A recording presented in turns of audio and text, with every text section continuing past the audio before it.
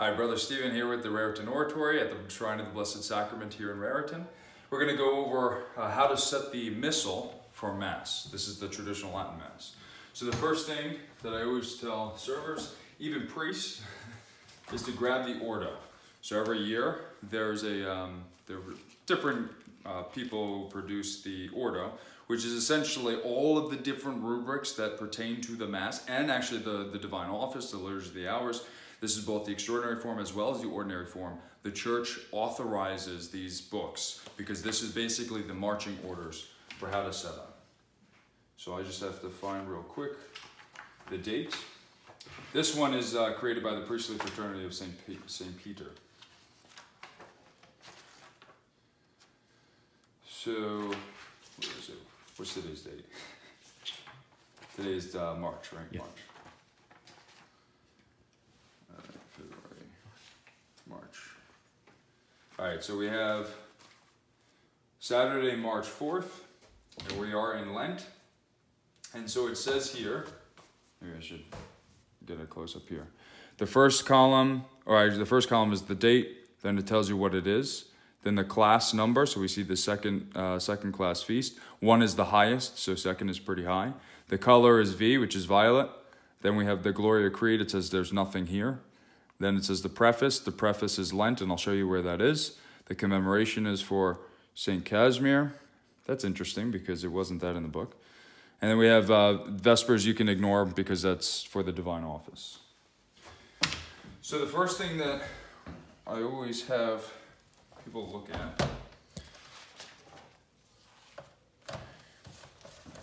is for the proper of seasons. Proper of seasons will always be in the first part of the Missal. The way it flows is every Missal has to have the general instruction in the middle, in the beginning, and then it has stuff pertaining to the liturgical feasts, liturgical calendar, excuse me, and then other instructions, etc. And then it begins with Advent, and the proper seasons continue on for the first part. Then you'll get to the second half. I mean, the middle will be the canon itself, which is during Mass, where the priest is praying the prayers over the offering and confecting the Eucharist. And then the second half is, those are the days that fall outside of the privileged seasons. There may be some extra for like Easter because of just space in the book. And then you also have the Saints of the Day. As we mentioned, we have a commemoration. And then the Commons, which is essentially just prayers for certain categories of saints that may not have particular proper prayers for them, but they will fall in, say, in the category of virgins or popes, things like that. And you go to the Commons if you need that extra prayer. So in order to be able to understand this flow, you really have to have a good sense of how the Mass flows. What are the different parts? What are the different prayers that the priest is praying? That's all prerequisite, and I'm not going to go through that right now. I'm just going to go through setting it up. So we know we are in Lent. So we're going to have to find the Saturday. So we have the Sabato Quatuor Temporum Quadragesima, which is the Saturday before the second Sunday in Lent, essentially. And you'll see that there are different options the priest can take for the first reading, prayers, etc., the gospel. And so Father this morning chose one and ran with it. And that's why the purple is set to this. Usually, you don't have all these options. Usually, say it's the Ferial of the second day within the second week of Lent. You'll see that it has the set prayers and readings, and that's it. And then right afterwards, it goes into the third day of that week. So normally, you just set to the day, and that's it. Today was unique where there were different options. But that's good because you need, for the prayers, the offertory, the introit, the collect in the beginning, the offertory, the secret prayer, post-communion prayer, etc., all of that stuff.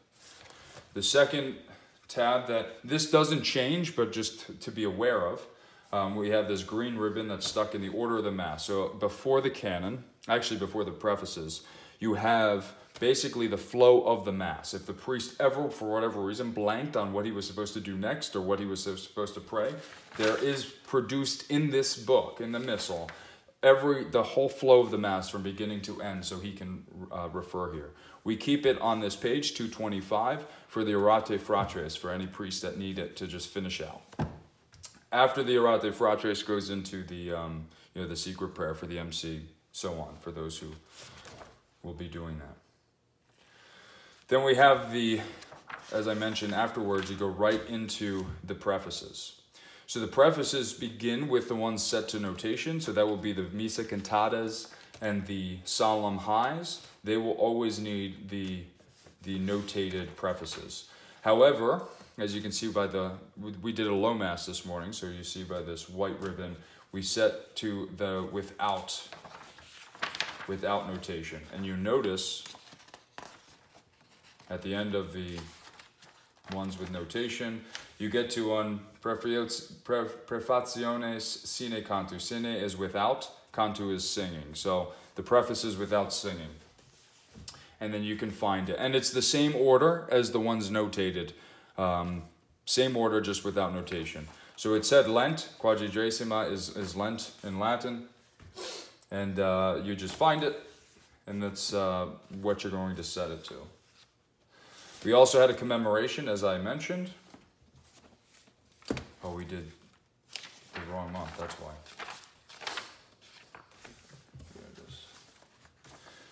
So you just find, as I mentioned, there's after the canon, after the canon, you get into the proper saints of the day, and so there's a calendar. So we get to Martii as the festivals of March. We're on March 4th. You find it, March 4th, day 4 of March. You see St. Casimir, and these are the prayers that the priest would be praying along with the prayers of the day. If it's a mass during not a privileged season, so what we call ordinary time in the Novus Ordo now, you would just pray these prayers along with the commons, because as you can see, not all of the prayers are here. So there would be other prayers that you would have to go to the commons for this feast. However, because it's a commemoration, since we are in a privileged season, that of Lent, the priest is going to pray the Lenten prayers first, and then he's going to come back here for 3 throughout the Mass. He's going to come back for the Oratio, which is the Collect, the Secret, which he prays at the offertory, and then the Post-Communion. The Post-Communion is at the very end of Mass. So those are the only 3 that you will have to set for. Outside of that, you are good to go, because then the MC should know from there how to work the book for the canon of the Mass. There are, as I mentioned, sometimes where you'll get commons, so I will just go over the commons for you. So here, it does say that, all right, so it's confessors of popes that are confessors. It also helps to know a little bit of Latin, at least words, because everything in this book is Latin, so if you need the instructions and you can't read them, there's not an alternative.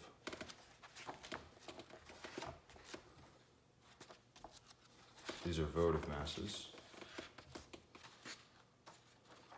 Okay, here we go. That's interesting, because he's a king. Oh, not a pontiff.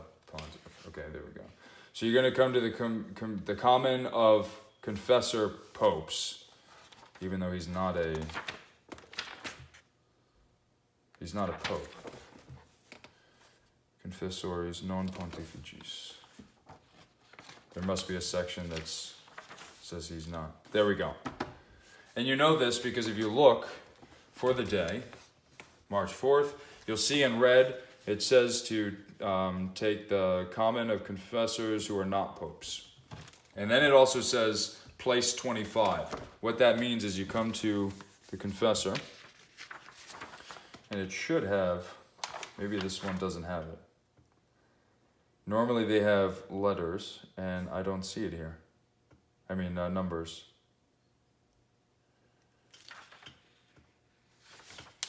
Yeah, this one doesn't have it. Some versions, that's interesting that it mentions. Some versions will have numbers, like at the beginning of each section. See how it says 1? There'll usually be a second option if they have one. Yeah, there's a second option here. And they normally have numbers in square brackets next to the readings and prayers, etc. And so that's what this 25 should connect to. However, it doesn't have that in this book, so you're going to have to just choose one, I guess. Or reference another source to get a sense of which one should be prayed, or is the ideal to be prayed. Other than that, that's, as I mentioned, so the prayers he has here is the collect, the secret, and the post-communion. But there are other prayers, such as the prayer at the offertory.